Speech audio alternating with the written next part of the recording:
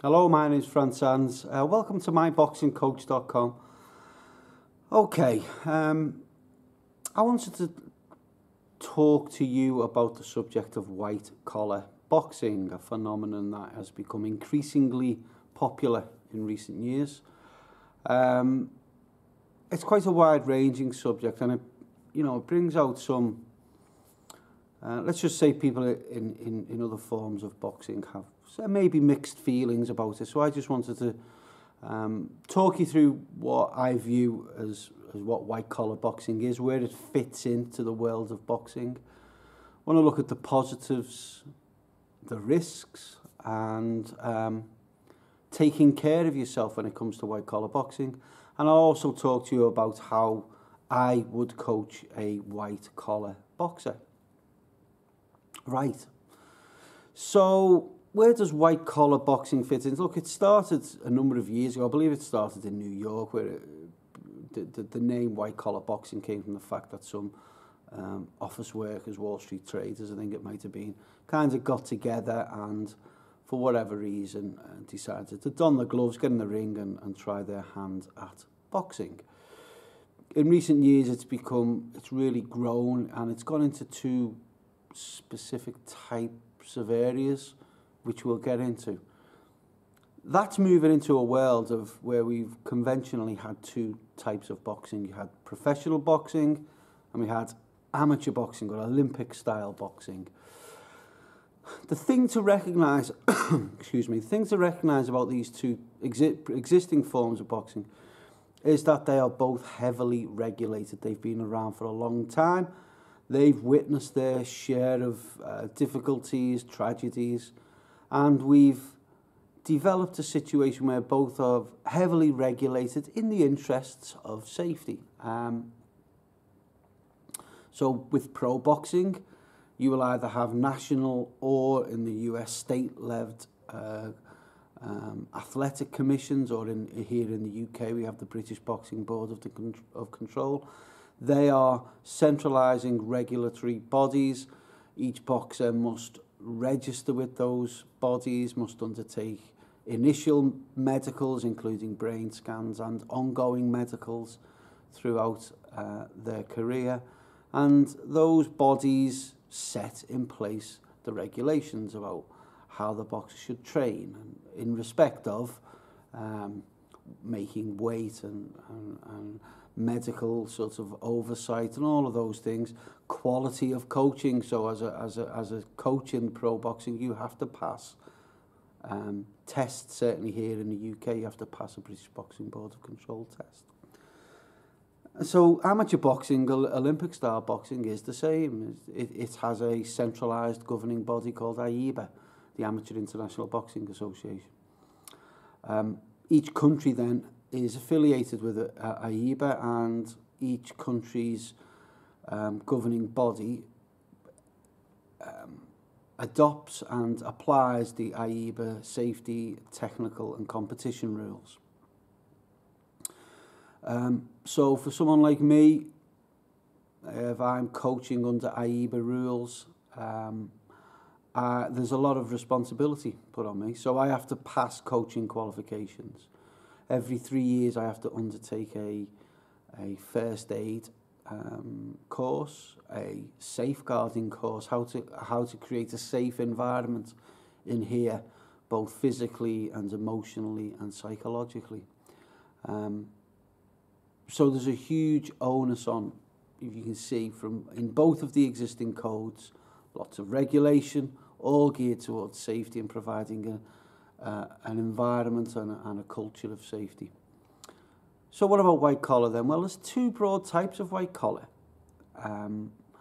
So let's take the first one, which is sometimes referred to as semi-pro boxing. And what this is a promoted version of boxing where a collection of individuals, those individuals usually have some background in boxing or one of the martial arts.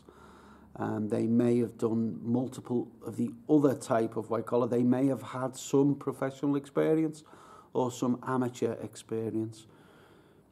But let's call this what it is. It's unlicensed boxing being promoted to make money. The boxers make some money, the promoter makes some money. That's it. But it is unlicensed boxing. The trainers are not regulated. They can be anyone off the street. On fight night, there may be some medical skills available. In terms of making the fights, you know, interestingly, as an amateur boxing coach, or as a coach who coaches amateurs, I have as much of a responsibility to the boxer in the other corner. So when we make matches, we are very honest. We don't try and get a little bit of a pull the wool over our fellow matchmakers' eyes. We come clean about the history of our boxer and what kind of backgrounds. Have they had any history in kickboxing, for example, which is a key consideration. In semi-pro sort of white-collar fights, none of that matters. Okay, you've been in and around the game long enough. You know what you're getting yourself into. So then there's this second type of white-collar boxing, which is the charity version. And this is where lots of money gets raised for charity. They are promoted events. Great, okay, money's being raised. That's a real positive. And it's a challenge for the individuals involved. You know, a 10 or 12 week training program, at the end of which you get to step up in the ring and test yourself. So big positives there as well. Money being raised, big positives around. Personal challenge. However, remember, this is boxing. Care must be taken. Look, that's something I always say about this stuff I do online. If I'm a tennis coach and I give bad advice online, then you know, your forehand may suffer. Your serve and volley game may suffer. If I'm if I'm a golf coach, then your handicap may suffer if I give you crap advice. If you're a boxer or you're involved in boxing and I give you crap advice, then you can potentially get hurt. Boxing is a sport that is tough and unforgiving at the best of times. So care must be taken. The interesting thing with white collar is there is no single regulatory body covering it. That means that anyone can be a coach, anyone can be a trainer. Anyone can promote them. No control. There is no control over how much weight one individual gives to another. There is no control over whether an individual has had 10 previous fights as an amateur boxer and they're stepping in against someone who's an absolute raw novice. It's a dangerous game. Let me tell you a very quick story. Bad things do happen. I was involved with someone online a good number of years ago, and he sparred with his so-called trainer who fractured 3 of his ribs. And I've never known ribs be fractured in this ring, broken ribs. It's not something that happens a lot. That's probably because what we don't allow is a brand new novice off the street to get in the ring with someone who's quite seasoned and allow that seasoned person to unleash body shots that are so damaging. Breaking ribs is not easy, even in someone who's not conditioned to take shots. It's not easy to do, but it certainly happened, and that can happen elsewhere. I've heard of numerous similar events. So look, advice from me. Look, I often hear this. Oh, it's white collar. No, but listen, we're putting head guards on and we're wearing big gloves. So what? It's got nothing. Big gloves and head guards have got nothing to do with safety. Safety is about culture and accountability of the individual controlling the gym environment. I could run a spar in that ring with both boxers wearing 10-ounce gloves, and I could run a safe, controlled spar. Okay. It's taken me a lot of years to be able to do that, but I could do that because you control both of the individuals. So the ideal situation is that you have a single coach in charge of all of the competing boxers who are going to box on the night. You don't have rival camps, if you like. You don't have coaches who are not visible as to what the others are doing, because these are brand new raw novices. And I mean an actual coach. I don't mean a boxer or an ex-boxer. This is another thing that people talk about. Oh, he's a boxer, or he's had some boxing fights. He must know what he's on about. It took me 2 years to stop being a boxer and start being a coach. That transition was really tough. The two things are worlds apart. Of course, a boxer can give some advice, but it doesn't make them a coach. Being a boxer does not make you a coach. Let's get that absolutely clear and straight. So what do you need to be seeing? You need to be seeing regular weight checks. Regular checks of your weight throughout the training program. You need to see structure in your training. So you need to have a clear picture of what you're going to be doing for that 10 or 12 week period. All of these are positive signs. If you feel that the coach is being overcautious, good. That's fine. Much better that than the other way.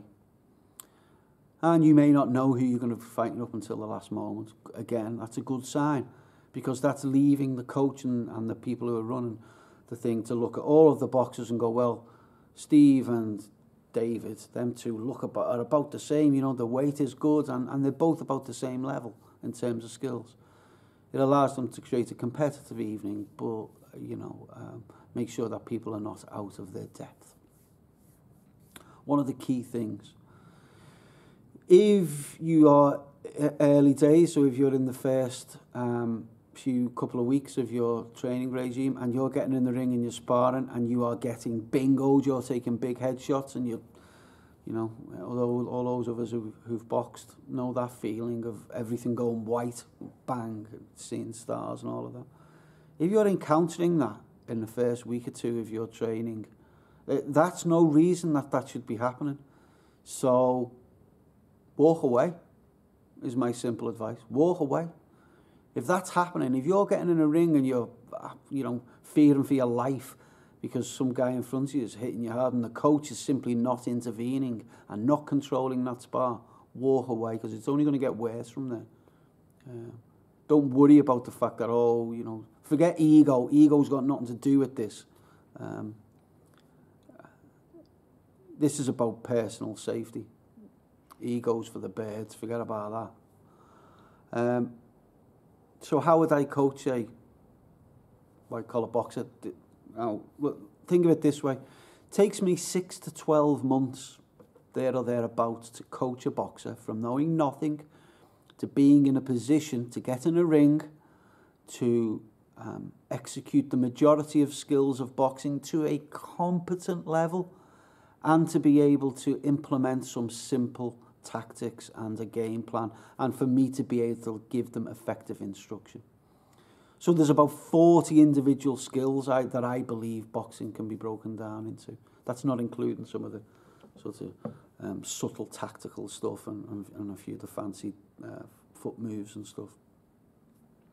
So 40 skills. It takes me 6 to 12 months to get those 40 skills to a reasonable level.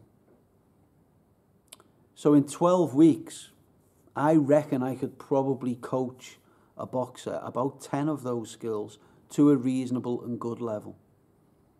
What would those skills be? Stance, movements in and out, side steps, diagonal movements, the jab, straight, the backhand, straight, duck, the lay back, double arm block, and backhand block. That's 10 skills I'd go with.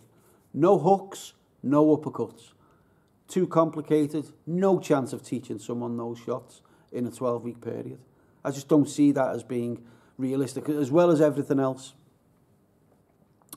So they would be my chosen skills, and I would drill those into that individual so that by the time he got into the ring. And listen, about the hooks and uppercuts, if a boxer who's been taught those 10 skills well, and another boxer who someone else has then tried to teach them uppercuts and hooks in that same 12-week period, And I was told this beforehand, my money, if I was a better man, would be on the guy who'd been taught 10 skills and only 2 shots. Those 2 shots can be to the head or to the body, so you've actually got 4 striking opportunities. That'd be my logic. The physical bit's fairly straightforward. Build some core fitness, develop that over time, conditioning.